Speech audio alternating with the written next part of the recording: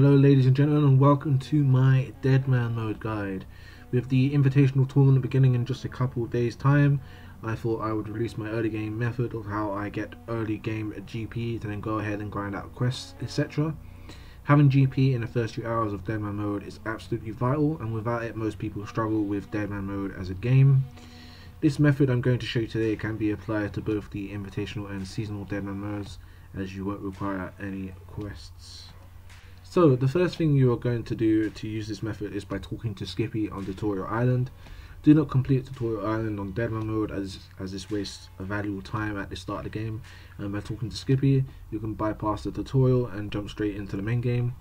When you talk to Skippy, he will ask you a few questions. Just answer these questions until you get to the point where he asks you where you would like to start, and you'll have to select the Gnome Stronghold. Make sure that you select the Gnome Stronghold first above all the other options, or you'll be wasting time with this method. When you finish talking to Skippy and select the Gnome Stronghold as the place where you want to start on Deadman Mode, you will be transported to the Gnome Stronghold just outside the Gnome Agility course. Do not waste time banking your items, just proceed straight into the Gnome Agility course and begin training your agility level. You will need to do the Gnome Agility course to level 30 agility, which should take approximately 12 laps of the course to get to level 30. And remember to keep your energy to around 50 throughout the course, as you'll need this run energy later on. After you have reached level 30 agility, you will want to proceed out of the Gnome Stronghold. Do not waste your run energy by running to the entrance of the stronghold. You should be walking there. When you get to the gate, you will want to put on your run energy and leg it due south towards Ardoin. You can follow the directions of my character on screen, or follow the map that I have created, which should show you the most direct way to get to Ardoin.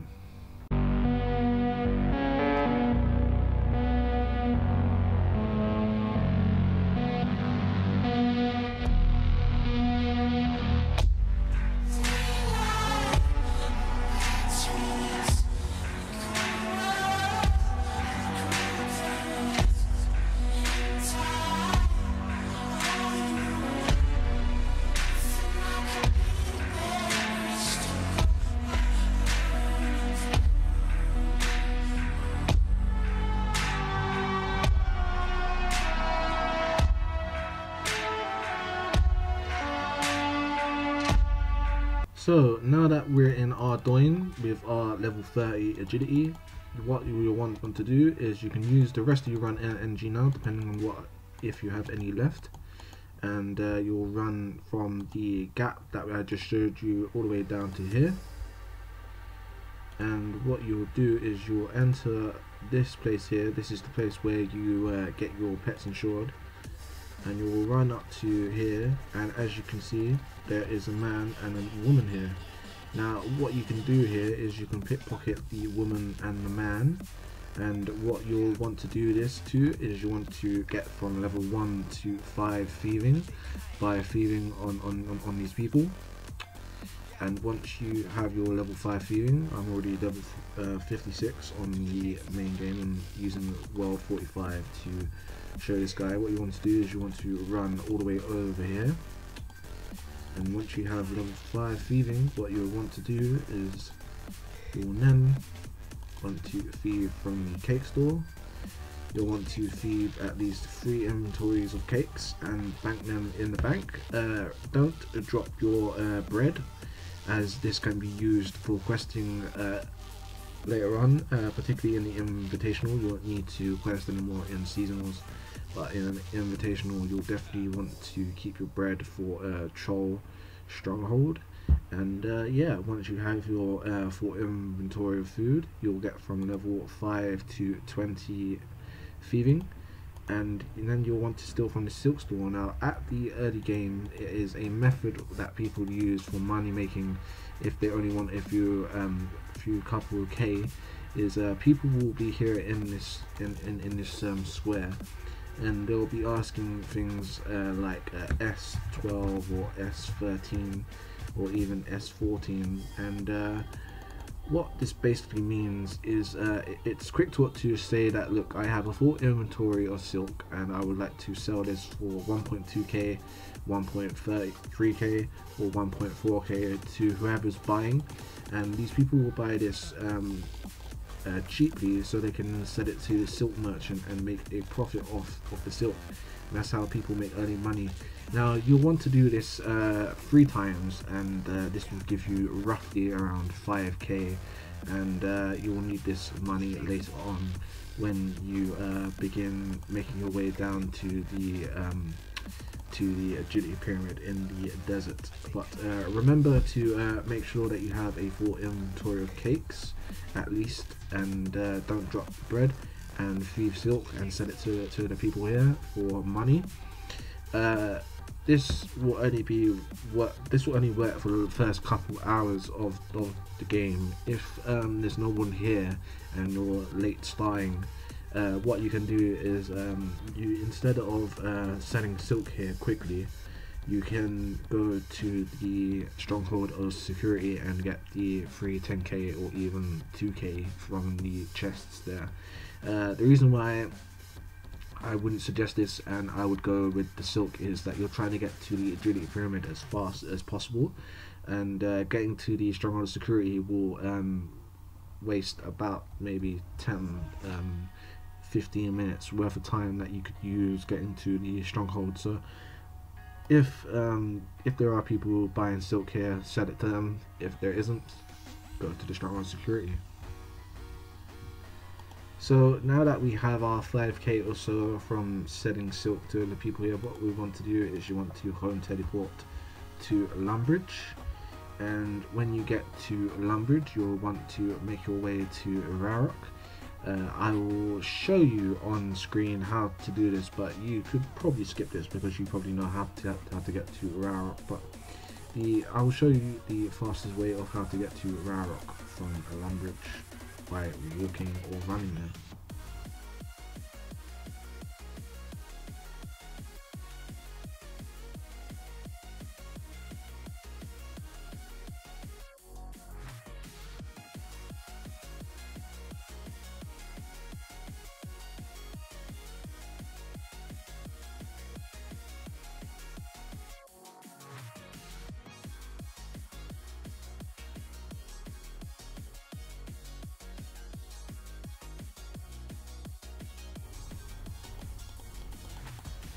Be very careful of the black wizards, as you will be level 3 combats and you want to avoid the black wizards, so make sure you go through these trees, and that should be out of the radius of the dark wizards. And here you are, you'll have made it to Rarok. You'll want to run around this way. Probably overshot it a bit actually. You want to run this way, but you want to make it around to here, and you will make it to the start of the Rarok rooftop course. And the reason why we use the Rarok rooftop course rather than getting our agility level up at the gnome stronghold is this is much faster experience. We don't get our agility level up at the Draenor or the Alcadrid courses for several reasons. One, those places aren't safe zones, so you have to keep in mind that we have to keep ourselves safe because we'll be level 3 combat. The second thing is those courses are longer than the gnome agility course. It's actually much faster to get level 30 agility at the gnome stronghold course rather than doing the rooftop courses at Alcadrid and Draenor. Now, doing the rooftop course on Rarok, you might get marks of graces. You can pick these up if you want to, but I normally avoid picking up these marks of graces as I normally don't get full grace rule when playing seasonal or invitational mode, and I would rather spend those few extra seconds completing the course faster, as it all amounts up and gets up there. And basically you'll be doing the Rarok rooftop course until level 40 agility, and once you reach level 40 agility you'll be all set to then make your way down to the agility pyramid, and from there you will be making some GP from the agility pyramid.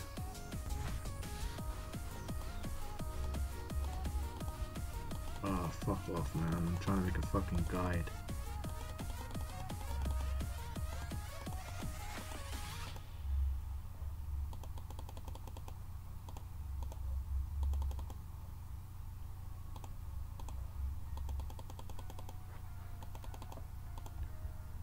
See ya, mate.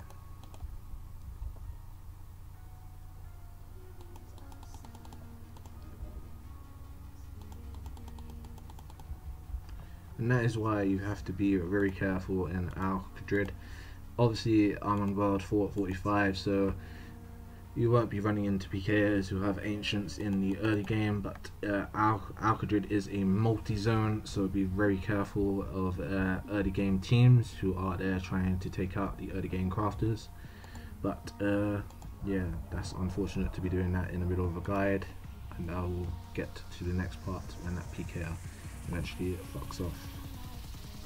So I logged on to the main game, so because Al-Qadrid is currently being camped by that PK that I ran into, but I just wanted to show this bit. So making your way from Varrock, you'll obviously be making your way back along this path normally, or maybe through the pathway that I showed you earlier to the shortcut past the Dark Wizards.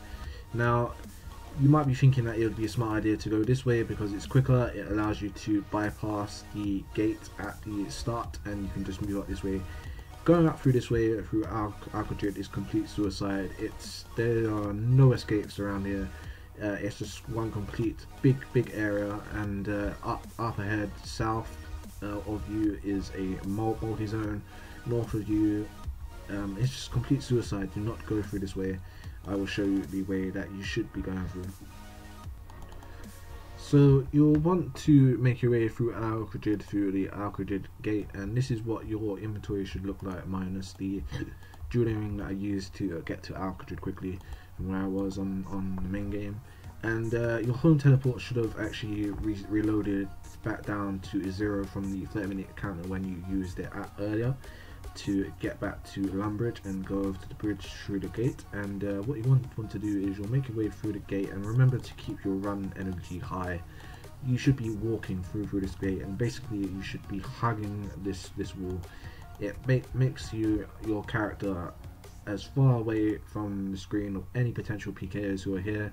Normally when PKers are hiding in Al-Qadrid, they'll be using the scimitar shot there, because obviously early game players will be wanting the mithril scimitar from there to train their accounts. Maybe crafters are using mithril scimitars to kill cows to get cow hide. So make sure you're hiding this and you're making your way behind the bank.